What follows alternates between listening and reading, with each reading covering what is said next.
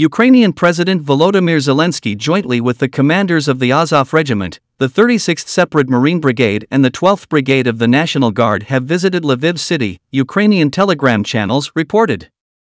Meeting city residents in the central square, Zelensky said that all Ukrainian hostages would be returned home and also thanked everyone involved in their return to the country.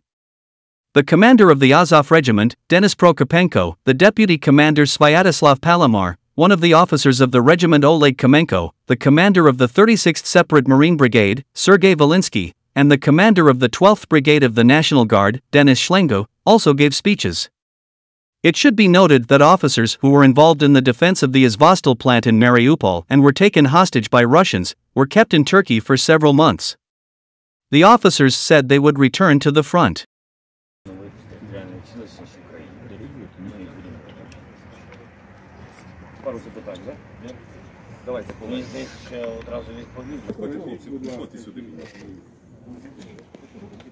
Я ще раз хочу щиро подякувати пану президенту, його команді, силам оборони і кожному солдату, який боронив нашу неньку, продовжує боротися з окупантом на фронті в той час, коли ми перебували в полоні.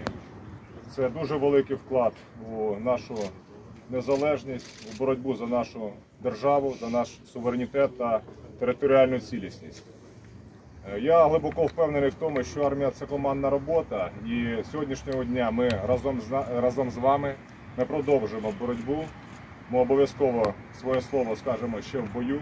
Переповнюють емоції, але повинен сказати, завжди думав, як образно, без подробиць описати перебування нас в Туреччині.